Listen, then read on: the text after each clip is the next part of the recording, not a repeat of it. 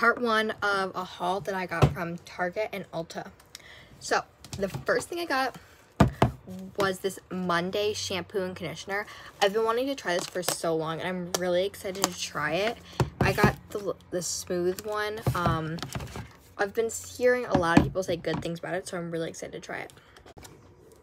Then I got the e.l.f. Hydrating Concealer. I've been wanting a better concealer because I've just been using CoverGirl, so I'm really excited to try this. And I was really nervous that it wasn't the right color, but it actually is like perfect.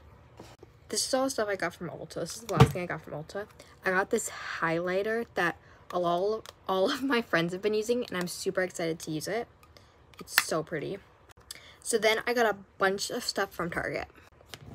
So first I got this daily moisturizer lotion, and it was only like $5, and I was super excited to try it.